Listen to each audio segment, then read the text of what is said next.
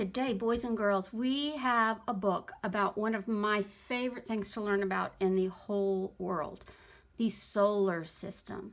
Since we weren't able to do our unit on space before we had to leave school, I wanted to at least read you this book that tells you all about the planets in our solar system. So here we go. Solar System by Greg Vogt.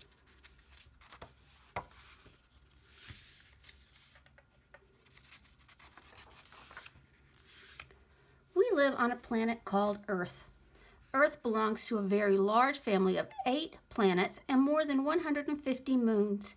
The entire family is known as the solar system. The sun. At night, we see many stars. During the day, we see only one, the sun. The sun looks much larger because it is millions of times closer to us. In fact, the sun is the center of the solar system. The sun has gravity.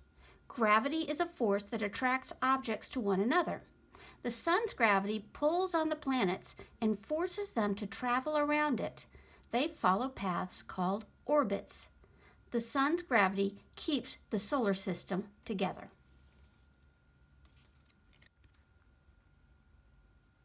Here are some facts about the sun.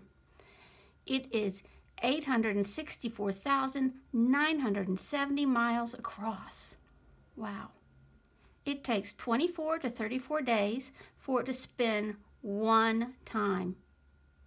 It is made out of hydrogen and helium, and its surface temperature is 64,000 degrees. Mercury. Mercury is the closest planet to the sun. The side of Mercury facing the sun gets twice as hot as a kitchen oven, 800 degrees Fahrenheit.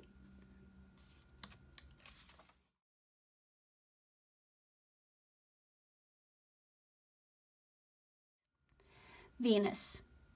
The second planet from the sun is Venus. It is nearly as large as Earth. Venus is covered with thick clouds. The sun's heat passes through these clouds and gets trapped at the surface. The trapped heat makes Venus the hottest planet. Venus is made of rock from volcanoes. Its surface is covered with lava. How do we know about Venus when we can't see its surface? Astronomers, scientists who study space, use spacecraft to learn about Venus.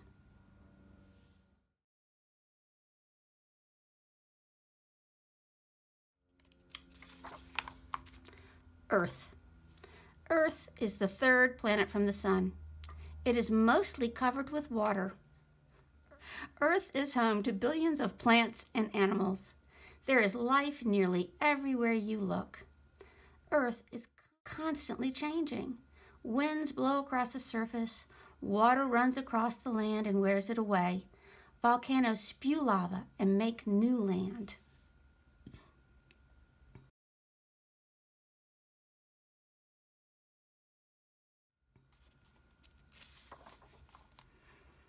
Earth's moon.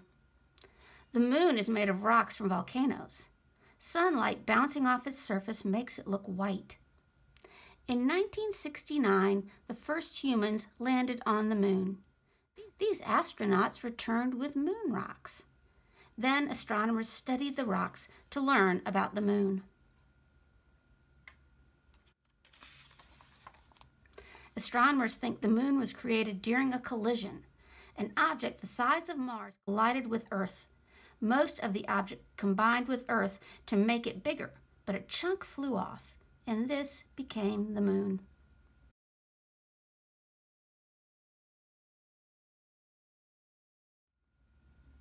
Mars.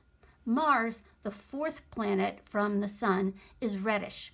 Its surface is covered with rust-colored rocks and dust. Mars also has very large volcanoes. The volcano Olympus Mons is 3 times taller than Mount Everest on Earth.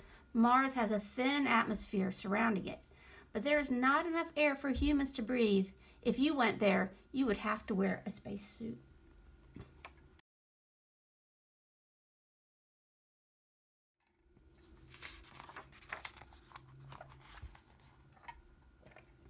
Jupiter. Jupiter is the 5th planet from the Sun. It is the largest planet and is nearly 11 times wider than Earth. It is made of gas. Jupiter has a huge storm that swirls like a hurricane. The storm itself is twice the size of Earth. Astronomers have named it the Great Red Spot. Here it is. And you can see the Great Red Spot right there. Saturn.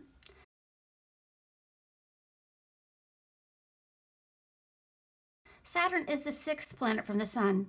It has thousands of narrow rings circling it. The rings are made of rocks, ice, and dust. More than 50 moons orbit Saturn. Astronomers keep discovering more. One moon, Titan, is wider than Mercury.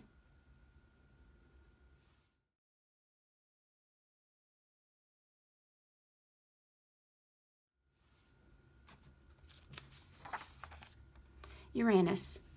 Uranus is the 7th planet from the Sun. Uranus is 4 times larger than Earth. Chemicals in the air make the planet look blue. Uranus is a sideways planet. It spins like all planets, but it's tilted on its side. For half of its orbit, Uranus's north pole points toward the Sun. For the other half, the south pole points toward the Sun.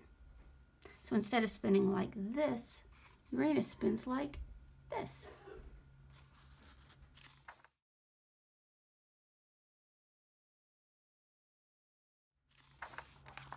Neptune. Neptune is the 8th planet from the Sun. It is blue in color and about as large as Uranus. Neptune has forms like Jupiter's, but they are smaller. Neptune has several moons. The biggest is Triton. Astronomers have noticed that Triton is getting closer to Neptune. Millions of years from now, Triton could crash into Neptune.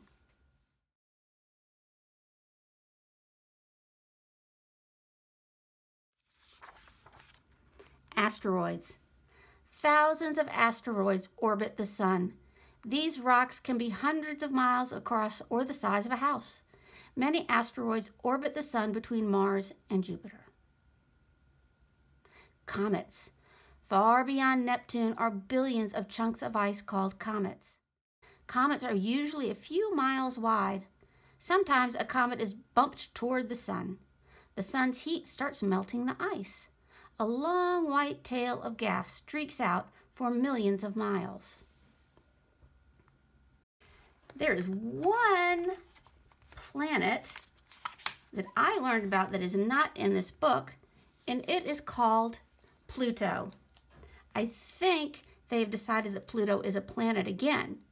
It was a planet, then the scientists decided that it wasn't a planet.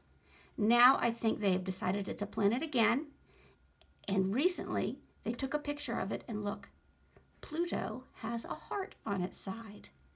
It's one of my favorite planets.